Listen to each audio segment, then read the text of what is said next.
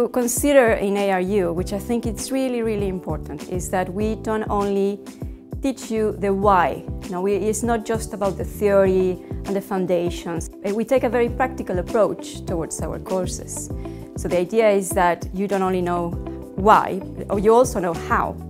Another aspect of our campus is that we are located in Cambridge, and Cambridge, you can see it as the Silicon Valley, but from the UK. And there are quite a few companies working in the area of IT and in the area of cybersecurity. So that has given us the opportunity to bring them to talk to our students, but also become the companies that hire our graduates.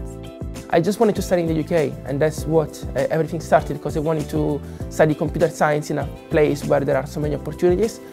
ARU was appealing to me because there was the sense of community. When I came here, I saw people smiling, and I saw the informal relationship among students and teachers, which is, I think, something good when it comes to study, because it's not just about learning stuff, but also feeling comfortable in the environment you're going to stay for 3 years. I could never imagine myself in a million years I could go to university, and I'm now in year 3 and I'm actually going to apply for masters, and I'm going to do PhD as well. So a girl coming from a very small village and completing her dreams, I'm sure anyone can do, and you all can do, and no matter where you are and who you are and how much of you can speak English, everyone can do this, and we all are together and you will get all the help you want.